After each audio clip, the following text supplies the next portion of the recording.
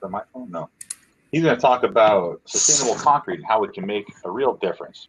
Dr. Van Dam is a principal at NCE working in Nevada with over 35 years of civil engineering experience, specializing in pavement design and evaluation, forensic investigations, material assessment, sustainability, and resiliency. Dr. Van Dam is a co-principal investigator on the Federal Highway Administration's Sustainable Pavements Program. And in total, he has published over 100 technical articles and is a frequent presenter on pavement materials, and sustainability. Welcome, Tom Van Dam. Thank you, Nathan. I assume you can hear me? Yes, I can hear you just fine, and it looks like your presentation is up on the screen as it should be. And so with that, I will duck out until you're about wrapped up. All right, awesome. Thank you. Well, greetings, people. Let's hopefully this will advance. All right. Yep, seems to be working good. I hope everyone's doing okay. I want to echo what Charles says. I think Remo has been a little bit of a learning curve for me and I think for others, but overall, much better experience than what I think many of us are used to experiencing with Zoom and Teams. So kudos to Charles. Actually, I think it was Nathan's idea to give this a try. Basically, I'm going to be talking about sustainable concrete. The emphasis might be on pavements because that's where most of my work is in. But I think that will apply to all concrete. What's interesting is this particular slide was in this presentation the last time I gave it. And that was in 2016 on November 10th at the NICC. And as I recycled that old presentation, I added only the last bullet on this one to update what's going on in Nevada. But I basically was after the last election, and I had politicians come and go, administrations change, but scientific facts remain. And I think many of us may feel that that has been challenged over maybe recent history when it comes to climate change. But the Arctic and the Antarctic are continuing to melt at alarming rates. Sea level rise is continuing and is recognized as a major resiliency issue for a lot of coastal cities. You know, we are seeing acidification and dying coral reefs within oceans. Poison ivy still is becoming more and more potent. And, you know, some storms. I think we just had Hurricane Iota, Category 5, actually hit Central America this last few days ago. Latest occurring named storm in history. So the slide is still good. I think sustainable practices are simply good engineering. It's something that I think we all want to do. It just makes economic sense. It makes environmental sense, and it makes societal or social sense. And without question, the emphasis on greenhouse gases under the Trump administration, that emphasis was reduced. But it is important to note that Nevada Climate Initiative, which just came out within the last couple months, I believe, they actually have some fairly aggressive goals. One of which is I believe, a 20% reduction in greenhouse gases to compared to 2005 levels by the year 2025. So this is a very relevant topic for Nevada. So what we're looking for are really these sweet spot type items where we can go right to the middle and try to find that intersection between economic growth, social progress, and environmental stewardship. I think it's important when we think of pavement sustainability or sustainability within concrete. It is really an aspirational goal. I think we all recognize the challenges in front of us, but it's all a matter of stepping forward. We're trying to achieve engineering objectives, preserve, and really ideally restore ecosystems. We want to make wise use of our financial, human, and environmental capital. And we really want to focus on meeting human needs such as health, safety, equity, employment, comfort, and ultimately happiness. And I think we can all need a little bit of happiness these days. When we think of sustainability, an essential concept is the life cycle. And so we don't think of any single one phase. We have to think about how all of the phases interact from design to materials to construction. A lot of times we want to stop there, but we need to think about operations in the use phase, how we're going to maintain, preserve, rehabilitate what we have constructed, and ultimately at end of life, what happens with those materials. They should then become usable within that existing piece of infrastructure or in some other way going forward. So this whole circle of life concept is very much pivotal or foundational to sustainability. So starting with basically what I want to talk about today, I'm going to touch a bit on design. I'm going to spend most of my time, I think, on wise use of materials. We'll talk a little bit about the use phase and then end with verification. And so really when we think about efficiency in design, we have to challenge ourselves as an industry not to do the same thing that we have done over and over and over again. I can't even tell you how many times I hear, well, we've always done it this way. And what we really ought to be doing is opening ourselves up to whatever field we're in, into looking at new opportunities. We've heard a number of them today. We've heard about Tyler speaking of optimizing concrete mixtures.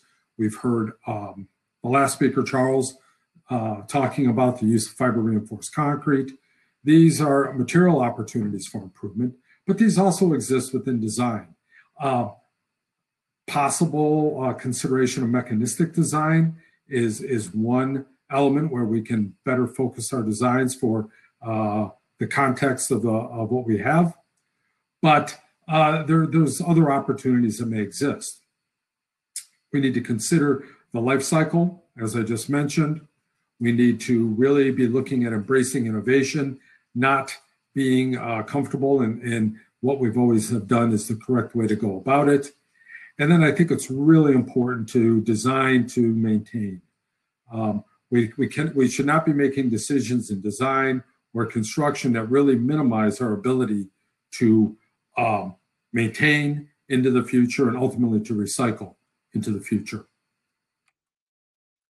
One example, and this I had many, but I cut a lot of slides out, but I think an intriguing idea is this idea of TC pavements. These are basically, we've heard similar discussions today about joint spacing with overlays, but instead of going to our 12-foot by 15-foot panels, we may go to 6x6 or 4x4 foot panels. And because of that, we significantly reduce the stress induced in the slab. This technology is starting to really catch on amongst distribution centers and amongst some private clientele. It's a Chilean design, and it has a fairly robust theoretical basis behind it and good performance. So something that we can look at that would use less materials with similar performance to conventional design. Moving on to materials and mixtures, what we need to consider in this is from the point of extraction and all the way through production and transportation. And then really this takes us from cradle to gate. So this takes us up to the point of construction. It includes mixture proportioning and concrete plant operations. We start with clinker, which is this here. It comes out of a cement kiln. We look at the combination with calcium sulfate or gypsum. We look at aggregates, and then we look at plant operations. And so this is the initial part of my talk. We'll focus on this. In this process, there's an active role for recycled and reclaimed aggregates. Some of these may be, some have experimented with reclaimed asphalt pavement, recycled concrete aggregates, air-cooled blast furnace slag are all aggregate sources that have been reclaimed that have been used within concrete and may have application in different applications. On-site recycling is probably something that definitely needs to be considered. Often people want to recycle. They want to tear something out, move it someplace, crush it, grade it, and bring it back. But what you find is if you can actually do the crushing operation on grade.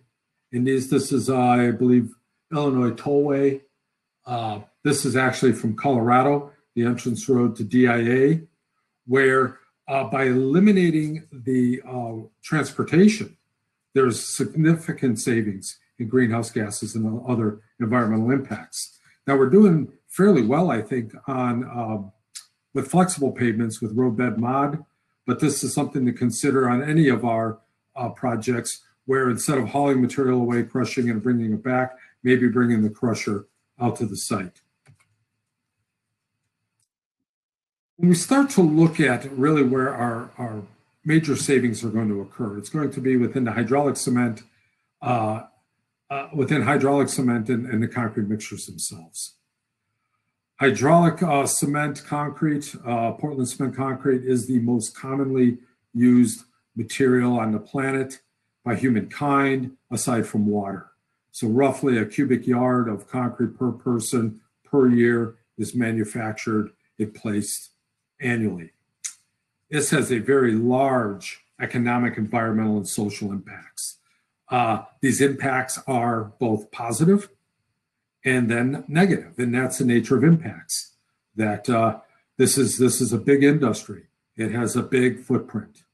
In the United States in 2019, there was 88.5 million metric tons of Portland cement produced, roughly equivalent to probably close to 80. Well, it depends on how the cement was blended, but this is linked to 0.6% of our greenhouse gas production within the US. So the 2018 numbers showed 40.3 million metric tons of greenhouse gas production linked to the 677 million metric tons of cement produced, according to EPA. And within highways, pavements, or within pavements, paved roads, roughly about 5% of the US cement is used. So it's a big impact. When we look at how it breaks down, when we look at clinker, what you will see is that if we go to the acquisition phase for the raw materials, very little energy and CO2 emissions are really tied up with either all of the concrete making materials, the aggregate, the cement, everything. So the mining, the quarrying, the crushing, the transporting of the aggregates to the plant have a very, very small footprint.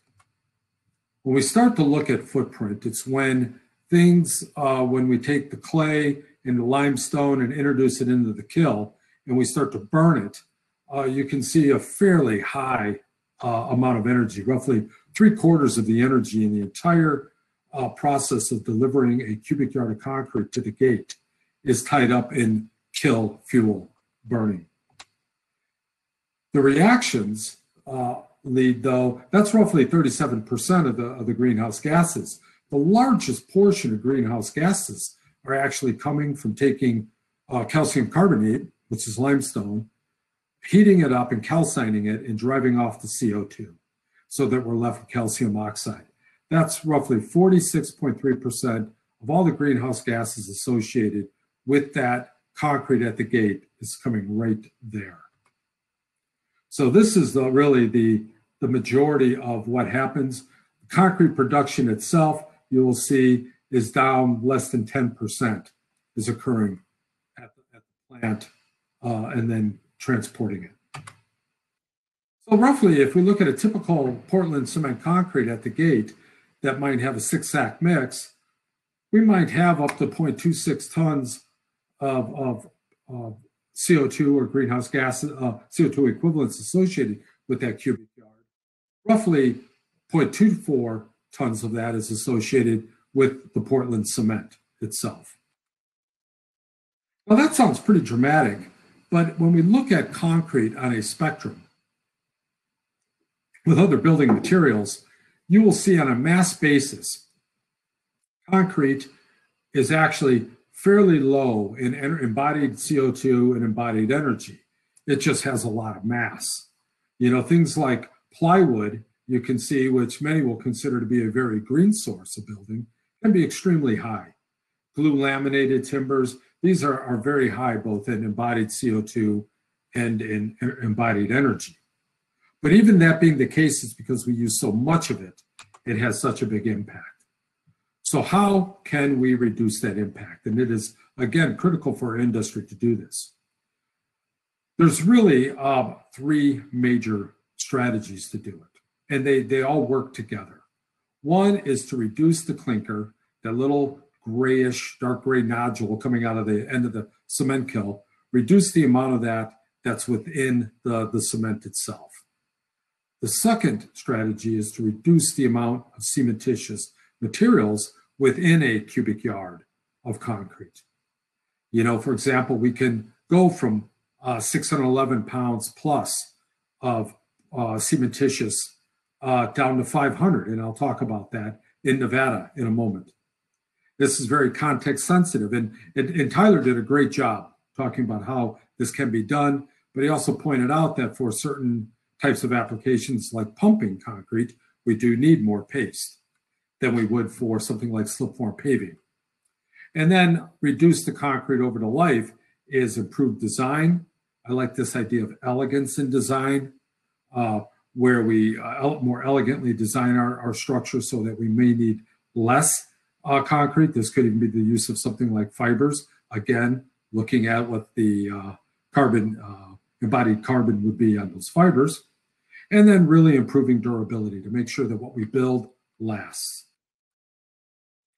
So with regards to reducing clinker content, basically we've already been doing this for a lot of years through the use of SCMs. We have not made dramatic use of blended cements within Nevada, but I know that some has been introduced.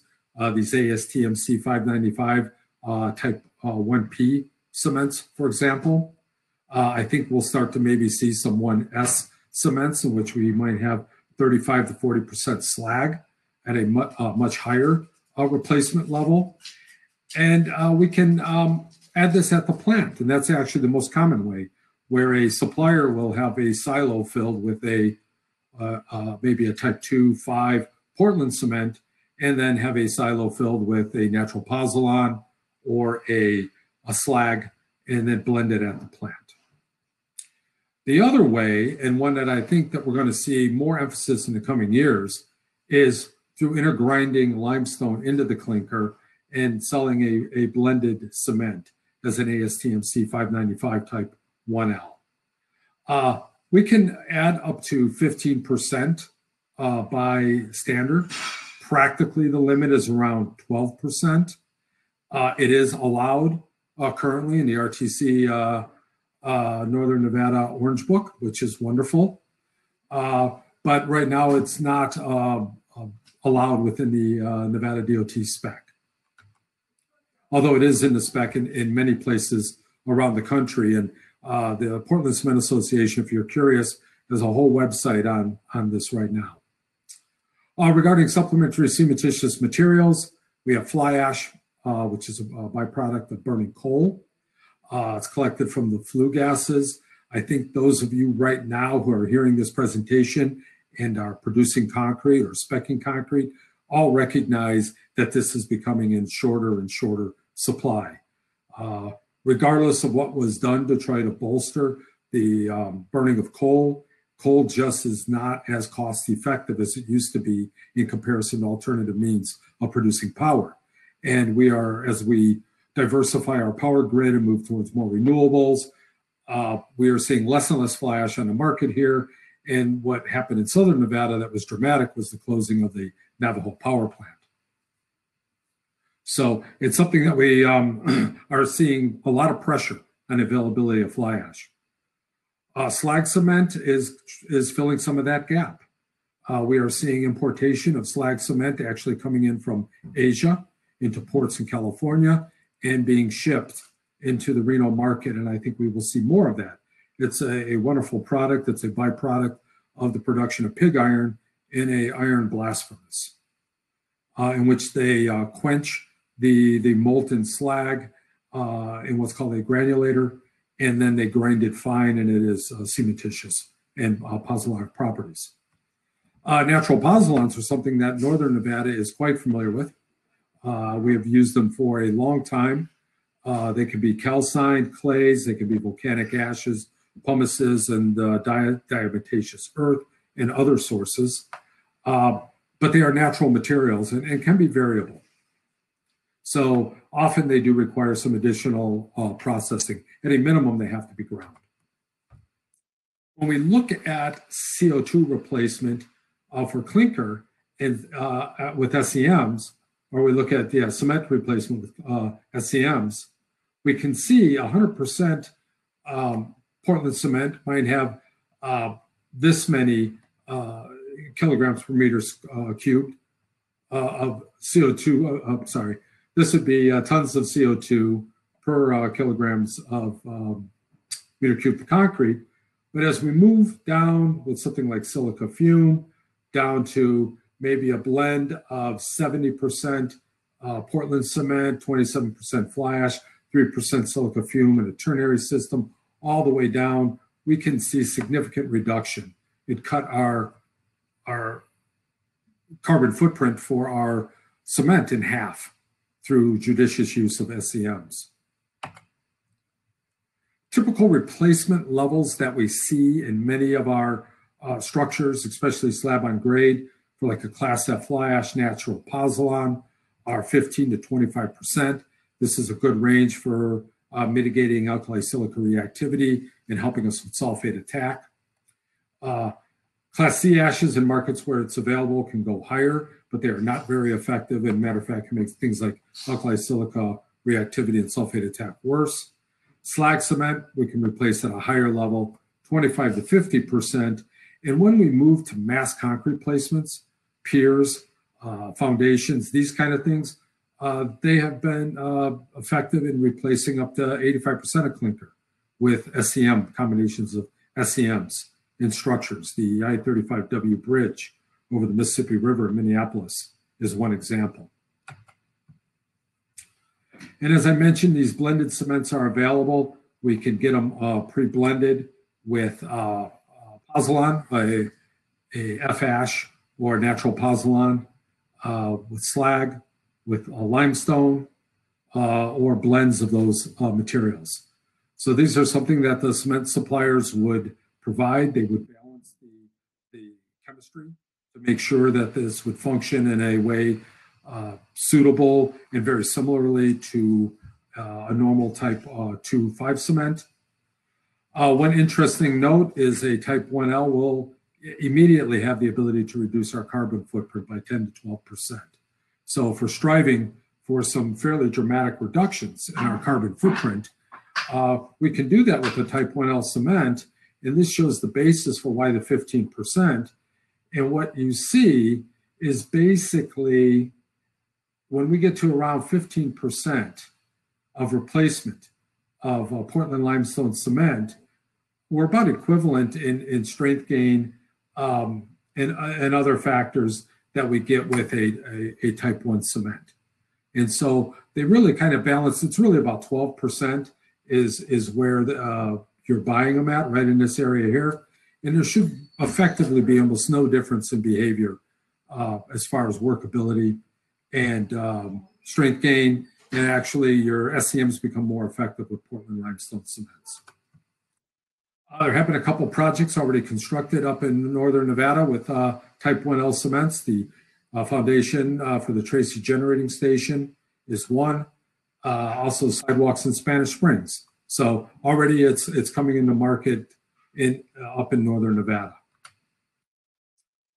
So when we look at what's going to be necessary to then move to the next stage, which is to reduce the cementitious content, Tyler Lay has already presented and done a wonderful job in doing that.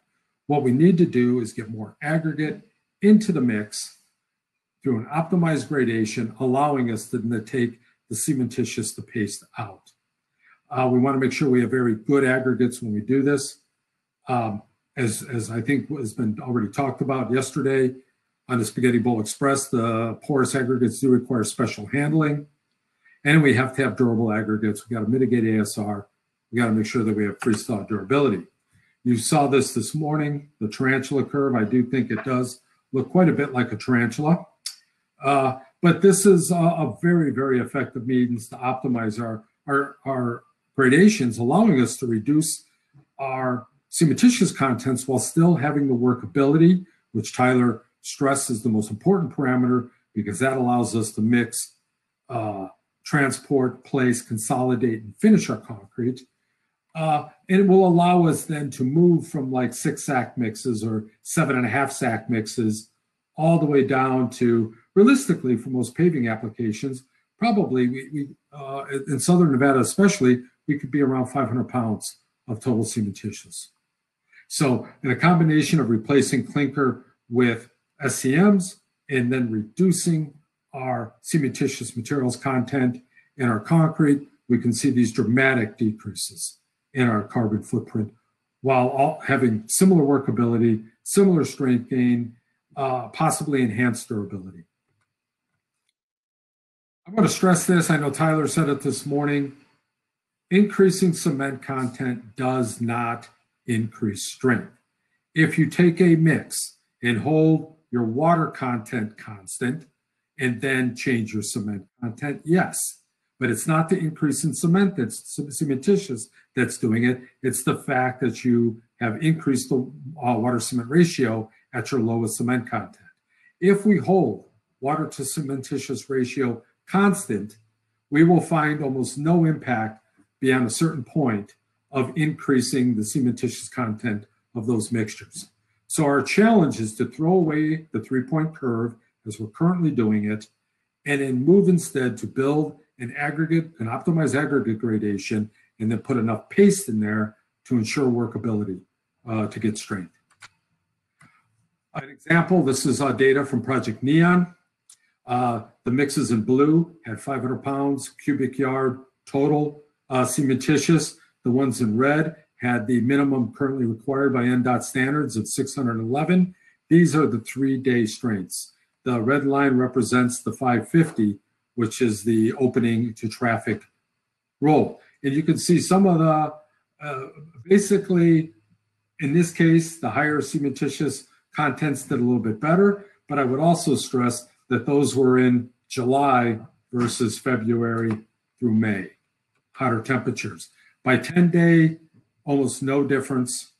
By 28-day, on average, absolutely no difference. And probably the lower one was possibly higher average, but not statistically so. But look at these strengths down in this area here in Las Vegas.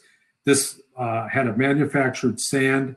If we had a blended sand or a natural sand, we could have done even better. But the strengths are amazing at how high they are. So looking at the use phase, basically, things I just want to stress here very quickly are fuel efficiency is correlated to smoothness. I love John Donovan, Donovan's presentations earlier from Missouri, talking about their IRI values, how they built their pavements smooth and kept them smooth. So we really need to be working very hard to make sure that we have smoothness during construction. Part of that is mixes that don't slump. Part of it might be stringless technologies for paving. Use diamond grinding probably earlier than normally we would. And that really helps our fuel efficiency for all of our vehicles, and it is significant. Stormwater issues in urban environments, we can use pervious surfaces to help there.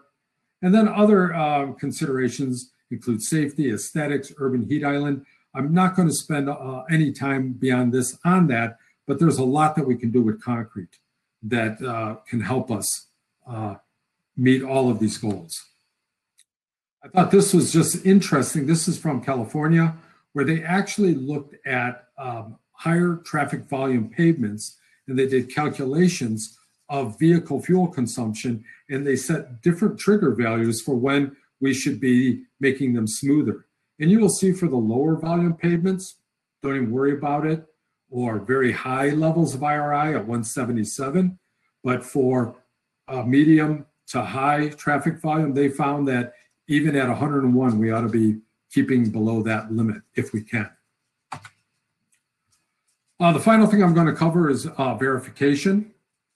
There are assessment tools to look at economic, like in life cycle cost analysis, environmental, and societal impacts. And we ought to be considering over the entire life cycle, not just initial costs. It isn't enough just to reduce your carbon footprint as delivered if that doesn't last or doesn't perform.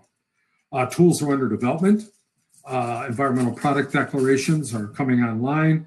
And the FHWA has a new life cycle assessment tool that is coming out that I'll talk about a little bit more. I put up Ronald Reagan here because I miss that guy these days, and trust but verify, one of his famous sayings. And I think that's what we need to be doing moving forward with sustainability. We must avoid greenwashing. Assessing it, there's a number of rating systems that are available. A number of states are looking at them. I think that these are good things to embrace. Ultimately, I think we're going to need to move to some of these life cycle assessment tools where we actually do an environmental accounting over multiple impact categories to see how our choices impact the overall environmental, how our choices impact the environment. This is an example that we wrote up for federal highways in a case study. It's the access road to DIA in Denver, Colorado. Basically, we compared a typical California DOT mix right here, which has 565 pounds, so roughly a 6-sack mix, against an optimized mix that was actually used on the job. This mix contained a Portland limestone cement, and then basically it was an optimized gradation to allow the reduction in paste content. There was other features to look at, a remove and replace option, which would be kind of business as usual, a rubbleization where the existing concrete was rubbleized in place and used as a base. This pavement suffered very severe ASR, and then a reconstruct option in which various, some of it was bringing back recycled material. When you looked at a life cycle assessment result, comparing the option on each category with the highest becomes 100%, far and above that option 2, where it was a combination of reducing the cement content, using a Portland limestone cement, and then building upon a recycled base that was recycled in place, dramatically and significantly reduced the impact over. These are just a smattering. I think we checked 14 impact categories, but ozone depletion, global warming, smog, ecotoxicity, fossil fuel depletion, water resource depletion. Those ones I just selected, just dramatic reductions across all these categories. And so I think this is the only tool ultimately that will give us this broad picture of our choices. So in summary, sustainable concrete practices, they are available for all concrete structures at all phases of life. Concrete gets a bad rap. Everybody will focus in. Numbers that they'll quote, I quoted numbers from the EPA at 0.5%. Greenhouse gases, I've heard it commonly stated, it's 1.5% in the US, 8% globally. Of all greenhouse gases are from cement production. So concrete gets a bad rap for that. But the amount of social good, the amount of economic good, and the improvement that we can make can be really significantly reduce our environmental impact. In order to do sustainable design, you must have a life cycle perspective. You cannot just look at, hey, let's put the latest, snazziest looking thing that's advertised in roads and bridges or whatever and run it out there and see how it holds up. Instead, we need to think of the whole life cycle, and we need to do rigorous assessment to avoid greenwashing. I'm not going to cite any specific examples, but I can tell you there are many examples of technologies being pushed that actually are awash or actually environmentally damaging over the life cycle. And I think as an industry, we need to challenge ourselves We can do better. We can have immediate effect. We can pick some of the slow-hanging fruit, and we can help the state meet its goals for 2025. And, you know, I always say strive for longevity. With whatever we do, this is a concrete pavement on Balboa Island in California. I believe it was built, this one wasn't stamped. Many of the pavements out there were built in the 30s. I believe this one is from the 20s. And there's a horse stepped on it to mark itself for perpetuity. And so with that, I am done with my presentation. Well, thank you, Tom. That was another fantastic presentation. While we were on here, we did receive a few questions in the Q&A function over there, the right side of the screen, and I'll encourage anybody else who has questions to go ahead and add them to the list, and we've got a few minutes to get to them. The first one, can you please elaborate on the Chilean TC designed pavement? Yeah, basically, the theory of that design is that, well, I won't zip back to it. But basically, imagine a pencil, and you break a pencil. It's not that difficult to break a pencil. Hey, man, I even have a pencil. All right. Not too bad to break it once. But when you try to break it again, I did it. But it was very difficult. And I think that's the idea of the design, is by going to short slabs, you significantly reduce the generation of tensile stress at the bottom of those slabs. And so therefore, we end up with significantly longer life that the slab itself will not break. And then by making the joints so short, the aggregate interlock, any one joint opens very little, and so aggregate interlock is maintained. So because of that, you need a lot less thickness. And this work has been theoretically validated. It's been validated through accelerated load testing at the University of Illinois and other places, and it has been validated in the field. And so if any of you, for example, ever get down to Guatemala, and you leave Guatemala City heading up to, where is that wonderful town? But anyway, you'll be driving on one of these designs, and it's been there for a very, very long time with no distress. So it's a design that's starting to come about. One of the problems with the design is that the design is proprietary, and so that is one of the hurdles to using it. But it is being now adopted by many of the big box and distribution centers. Thank you. Our next question, what is the best way to specify Portland limestone cement for projects? Just basically ask for an ASTMC 595 type 1L cement. You know, that's it. And, you know, the problem with that is if that's not in your spec book, it can't be specified. But just so you know, this isn't something new. It's been used in the Europe since the 80s. It's been used throughout much of the world since probably the 90s. It's been in our specs since about 2010. Colorado's been using it really since about 2008. It's been available. I think we're getting very close to having it approved for use in the California standard specifications over here in California as well. And based on some research at Oregon State that I think will be widely distributed once it's completed. Another question came in, Tom. It was mentioned that slag cement is available in the Reno market, but what about Southern Nevada? Interesting. I have not heard of, you know, if someone could chip in on that, I'd be more than welcome to entertain that. I have not heard of slag coming into that market. I believe there would be no barriers if it comes into the Port of Los Angeles. It could be brought over. But I think in time, it will be. And slag is a fairly attractive cementitious material for many ways. So I think we'll see it more in the market, Southern Nevada as well.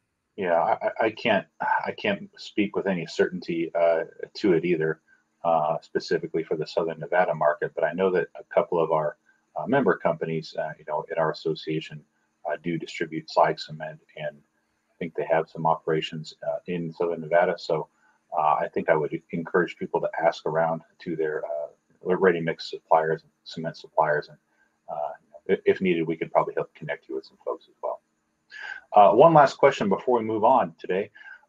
Is short joint spacing roughly equivalent with vertical reinforced concrete? Is short joint spacing roughly equivalent with what? Vertical reinforced concrete. I think they're asking about for a building application, like in a vertical setting for concrete as opposed to. Yeah, I would say not. I mean, one of the critical elements about the TCP is you have to have very good support under it. You know, with those slabs. It's a complicated thing. And if I could, Nathan, one thing I do want to close with very quickly is those of you who are suffering fly ash shortage, it is not, even though it's an attractive option, it's not a good option just to pull your fly ash and go 100% with your Portland cement without first making sure your aggregates are innocuous and that you don't have sulfate issues. The fly ash in there is doing more than taking up the space of Portland cement. It's actually mitigating alkali silica reactivity. It's also helping to mitigate sulfate issues. And so I was approached by somebody recently from Southern Nevada where the contractor simply said, well, we can't get fly ash, we'll just give you 100% Portland cement mix, and that's not acceptable unless you can demonstrate durability. Otherwise, you're going to start to see all of these failures reemerge in 10 or 15 years. Big word of caution. We had one follow-up comment that came through regarding slag. Somebody says, haven't really needed slag in Southern Nevada much yet, as there's been plenty of Class F fly ash, but as fly ash tightens up, slag will be needed. And there's going to be new sources of fly ash too. There's going to be reclaimed ash. There's going to be all kinds of. We're actually entering a very exciting and fun time. So buckle in. We're going to have lots of options, people, but you're going to have to be doing something different. Okay. All right. Thank you very much, Tom. We're going to move on to our final presenter of